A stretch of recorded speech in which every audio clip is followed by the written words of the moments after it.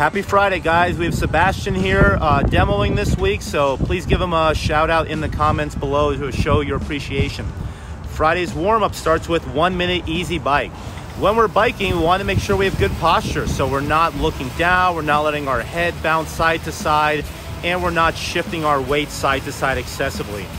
After you finish your 1 minute bike, you'll go to the floor and perform a 1 minute hollow hold to warm up the midline. So lay down, hands and feet squeeze together, shoulders are off the ground. Then pick up a single dumbbell. You're gonna perform bent over dumbbell row, 30 seconds on one arm, followed by 30 seconds on the other. So Sebastian lowers his chest, keeps his lower back straight, and without using any momentum or kipping, pulls the dumbbell so it touches the side of his chest. Then you'll perform a second round of 1 minute on the bike, increase the speed a little bit for this one. Then we'll go into an arch hold. Perfect.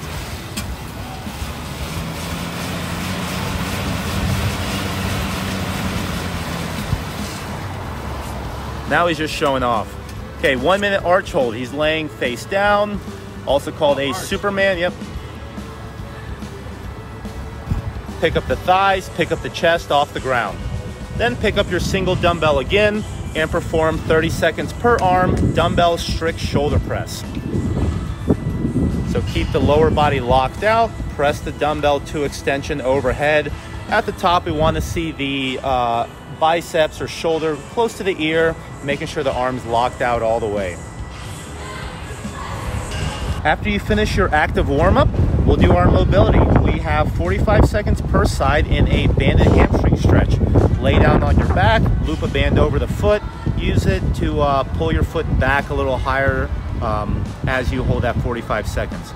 After your 45 seconds per leg, move. After your 45-second hamstring stretch, then we'll do a 45-second banded lat stretch. Loop a band on a pull-up bar, step back into a bend at the waist, and then step the same leg as your banded arm back and across behind the other one to stretch out all along the upper back and the side.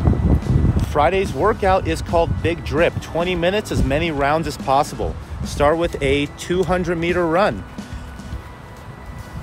When you finish your 200 meters, you'll hop right onto a bike, perform 16 calories for men, 12 calories for the ladies. This should be a quantity that you can complete in about 1 minute so we can keep the intensity pretty high and keep from getting stuck. After you finish your bike, we're gonna perform 12 chest-to-bar pull-ups.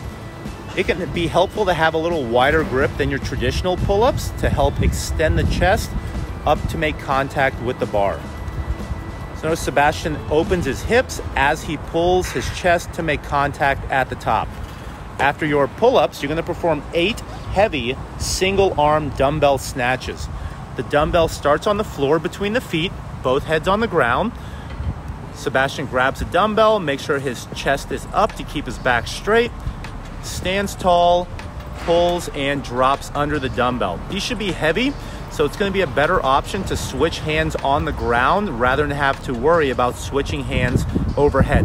Challenge yourself with the weight on the dumbbell today. Friday's home gym variation will be a 20-minute AMRAP. Start with a 400-meter run and then 30 single dumbbell hang power snatches. So once you pick up the dumbbell, it does not have to return to the floor, it just goes between the legs. You're going to do 5 arms on one arm and then 5 reps on the next arm.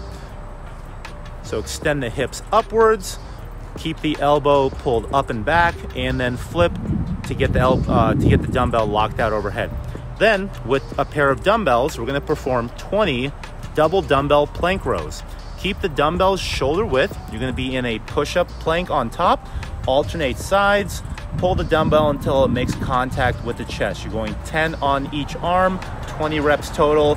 Continue for a full 20 minutes. Have fun with this one. Friday's accessory work will be handstand walk practice. This is a repeat from last week. We're trying to improve a little bit.